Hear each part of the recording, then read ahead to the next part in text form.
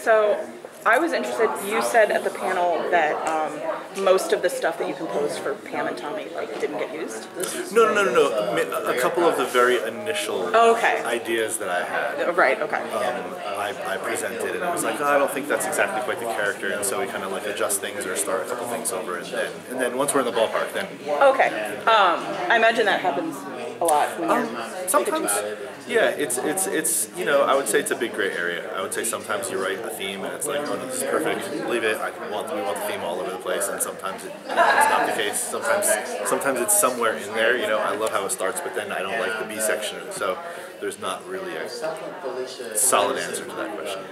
Do you ever take those ideas that don't get used and repurpose them in another project? Well, has it happened? I'm sure it's happened. I think legally I'm not allowed to. Legally anything I write for a film, even if it's not used, is owned by the production company. But, you work with people enough, or you have, a shorthand with someone who's just like, I don't like that, don't want to hear it again, use it for something else, and it's kind of casual permission too, I guess. I don't know if I've actually done it in the past, but possible. Wink, wink. Go ahead. You can tap to be composer for Yung Jedi Adventures, and congratulations on that. Thanks. What's your approach going to be to making the music familiar but very much your own? I have no idea.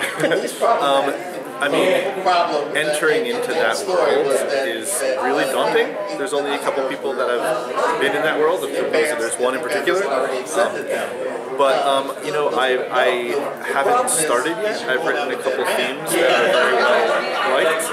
But as far as the general sound and the general world that we live in, as far as the sonic palette, and I haven't really seen any footage yet. I'm not actually supposed to get started on writing the first episode until a couple months from now. So we've been messing around with some themes and some things to get me thinking, except I haven't really started writing like proper music for it yet, As part of that research, might you listen to some of Giacchino's work or Howell's work, being in that universe, but obviously aren't John Williams? But not John Williams. That's an interesting thought. Maybe, you also have to consider if they wanted the score to sound like solo or something, they probably would have given John Powell a call. I think it's my approach might be, and again, I haven't really had that many conversations with production about this yet, but it's like, what are the, like when I was doing Kingsman, for example, we didn't want the music to sound like James Bond, but obviously the whole Kingsman franchise is a nod, is a respectful homage and a nod to the British espionage genre. So we were kind of like, what are those devices that we know and that remind us of that? But I didn't necessarily go back and like try to like rip off any Lalo Schifrin scores or anything like this, or but maybe that will be the same thing where it's like listen to be influenced slightly by some of the symphonic work from Star Wars, or even some of the kind of more contemporary stuff that Ludwig did. But I don't really know yet. I haven't really put my brain in the driver's seat yet. Finishing some other stuff first, to be honest. And see, building on that, I'm curious. I mean, obviously not seeing any finished product yet to compose. Do you at least get sketches or outlines of, hey, this is what the story's going to be, or do you literally have to go in cold in 2 months? When I first started demoing for the project, I was basically given like a paragraph of a synopsis of a portion of a scene, and it's like, this is what might be happening, try to build on it. But other than that, I mean, I really know nothing about the story. I know nothing. It's tough to answer those questions because at this point, in September, I think mid-September, I have kind of my initial conversations to get started on it. It's so funny because I have a nephew who's back on the East Coast who is a huge Star Wars fan. I mean, knows all of the expanded universes and watched all the show, read all the graphic novels and everything. And I'm calling, and he like knows more about the show than I do at this point. But yeah, I'm super excited to see what it is. What I do know is that it's the first time they've dived into like material that is specifically for like 3 to 5, 7-year-olds, you know. So I imagine there's going to be kind of a delicacy in the lessons that are taught, and like the real kind of stripped down lessons that you would teach 3-year-olds. I would imagine at this point. How hard is it to settle on the tone of a project? How hard is it? Yeah. I don't think it's that difficult. I think that a lot of the times, for me, it's double-ended, because you could get so much from a script. You could read a script and be like, oh, I know, I could picture this is going to be like Drive, or I could picture it's going to be like, you know, some other shows just tonally in the color. But then once you see it, you could have been completely off basis, or, you know, like the script is also just a roadmap that they go into shooting with, and so a lot of the times there are detours and they've got to take the detour, you know, so. You know, I like to also just, the first time you watch the film, assuming we're talking about a film, it's the only time you get to watch it for the first time. So that impression of like the color scheme, how fast is the edits, how grainy does it look, how do the blacks look on the screen, how sharp is everything, you know. I think that is, I try to kind of like go into it consciously knowing this is the first time and the only time I can watch it for the first time. So let's be really conscious of my my impression and how I'm feeling, you know. So that definitely would influence totally what I do musically. Between Alice in Wonderland and Lyle, Crocodile, and the upcoming Yung Jedi Adventures, you're doing a lot of projects that are family friendly. Yeah. Does that assist your creative process when projects that are targeting a certain general age demographic kind of come in quick succession? It's a really interesting question, and it's something that I'm emotionally very aware of right now, because my world pre-COVID was very much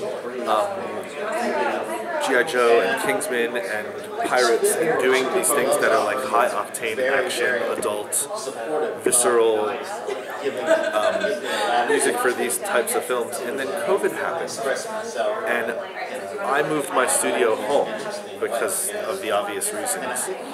And I knocked down my garage and built a studio there to write out of instead of the studio that I was going into every day for the past 15 years.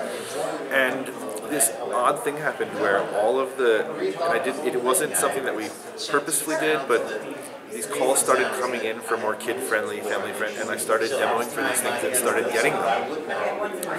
And it was this shift that wasn't, like I said, wasn't intentional. And I have to say that it's a whole different world for me, because it's not necessarily, I mean, a lot of the times with these kind of adult action films, the music is like, it's how cool is it, how visceral is it. It's almost like making a record where a lot of the stuff is right at the front of the speaker, and it's very aggressive and abrasive. And you need to be cool, and you need to like how much more aggressive can it be, you know? And with these kids films, it's all about just like melody and tune and working up the harmonies, and it's a whole different world for me. And I have to say that I couldn't be enjoying it more. I absolutely love it. It's making me really enjoy, and maybe the pendulum will swing the other way, and I'll get absolutely tired of it. But you know, working with Alice, and especially working with Lyle, which is just such a beloved, and I didn't know this going into it, which is such a beloved children's book. And then once I started doing the research, it's like, oh, there's a whole series of these things like really held preciously amongst parents and children. It's made me a better person. Like, it's absolutely made me a better father, a better husband, a better person. I'm like happier, like going in to work every day, like working with these tunes and not watching bullets flying and heads rolling every day, you know. I don't know if that was the initial question we had asked, but yeah, it is totally different. It's me working, you know, especially with Alice, is very traditional sonically. I'm working with, you know, the Western Orchestra, so I'm not reinventing the wheel sonically. I'm not working with like synthesizers and trying to recreate drum beats, but it's more just about, you know, very simple tunes and how I can manipulate them to get these emotions across to a 3-year-old, you know, which is it's an exercise in itself. You mentioned Lyle. What sounds and instruments do you lean on to bring that character? Lyle was interesting. I'm just finishing up Lyle. I have probably about less than 10 minutes left to write. I recorded an orchestra in like 3 or 4 weeks. And it was a tricky balancing act because it's a musical. There are a number of songs, I don't know, 6, 8 songs written by Passive Paul, great song. but they have to be the lead singer of the band. They have to be the lead singer of the musical. They should be. The songs, I mean, are so musically speaking for the underscore. It was a little bit of a lesson for me in restraining myself not to go too overboard with the orchestration, with the even though Lyle is animated, it's not very flourishy. It's every time I kind of went, I had to figure out where the threshold was for the filmmakers of how much I could say musically and how showy we could be, because it's like, oh no, hold on, we've got a huge song coming up in 6 minutes, and we don't want to. That needs to be the showcase, you know. And also, you've got this, it's so profound watching the animatics of the crocodile that I'm writing to, and then when we get visual effects updates and you see, okay, now it's colored, okay, oh, now they've done the shadowing and the texturing, and once they do the eyes, which is where you just get the emotion from, I have to do less. You know, we may have a sad moment of Lyle on the screen, which I've like tried to really pull the heartstrings. But once his eyes are fully rendered, it's like, oh no. With the music, with the eyes in motion, it's now too much. So it's my job then to kind of sand my music down and figure out what the balance is, so we're not spoon feeding the audience too much. You know, you don't want to be, because then it just gets a bit saccharine. You know, it just gets a bit cheesy then. So it's just that, and it's an interesting process doing it with, like I said, with the updates and the course of the process of, first I just get sketches of first of all, actually it's an actor with an alligator face on, like mask, you know, and then as they slowly swap these out, it's fascinating, you know, and it just proves to me I'm just one cog in this greater wheel of making something like this happen, you know.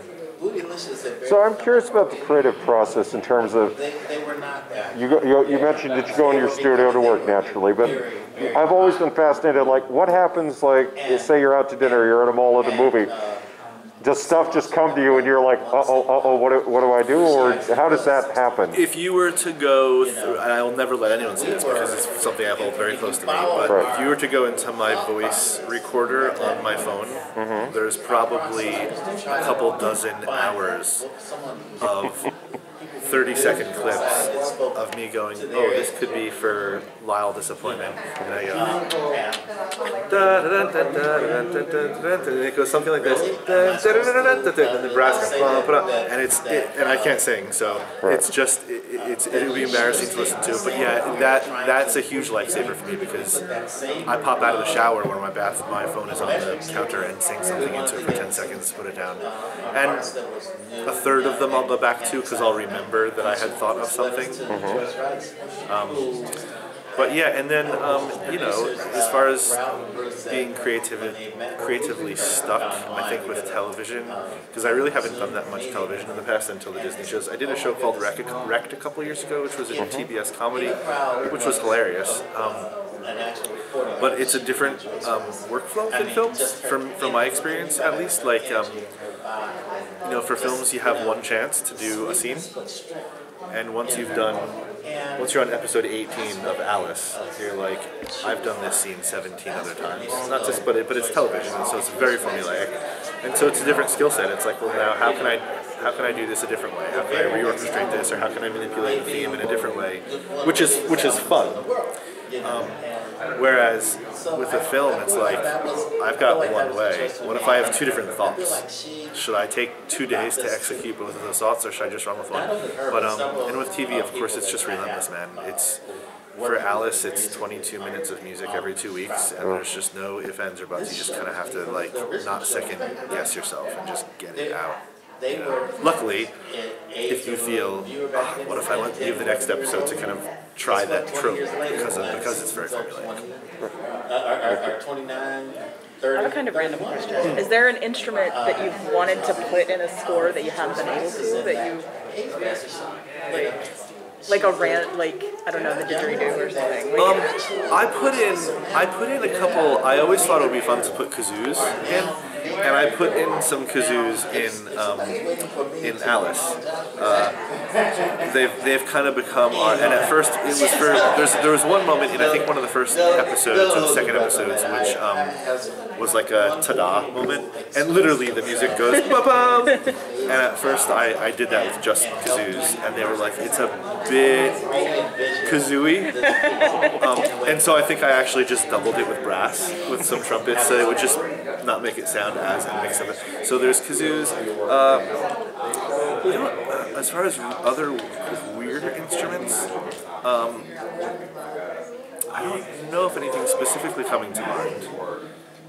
I think it's always fun to kind of, you know, like just sonic drones or pads or synth kind of like ambiances. I always find, because anyone can kind of go out and buy a library and pull down a key and it goes, yow, and it makes, I always find it kind of cool to take other things like a car horn or something and, you know, stretch it out to be 5 minutes long so it no longer sounds like, you know, that's always fun for me as far as like experimenting with things that are not necessarily Western orchestra. You know, take a knock on the table and put that through a 20-minute reverb, so now all of a sudden I've got this ambience, which is, no one else has that in the world but me, because I recorded them out, you know. Yeah, I don't know about other instruments. Kazoos, I'll go with kazoos. You mentioned earlier how with Lyle, Crocodile, past callers and lead singers, something's having to rein yourself in. How does this experience compare to Rocket Man? Rocket Man, I feel like, so with Rocket Man, first of all, there was a lot more songs in Rocket Man. So the fellow who produced all the songs for Rocket Man was Giles Martin, son of the George Martin, and I worked very closely with him because almost for every song in Rocket Man, we go from a scene with score, and then all of a sudden they start singing, and then it goes back into score narrative. And so what we found at first was that a lot of the times my score would be going on, and then when the song starts, it was almost like someone hit play on a CD player, and it's like, here's the song. So we really had to work on cross-pollinating my cues musically to go into the intros of his songs, and then out of the outros back into my cues, where I would say, hey Giles, can you give me the stems for yours? And I would start muting and putting some stuff and replacing, and then I'd give it back to him, and then he'd take mine and start. So we kind of became this homogenous, you know,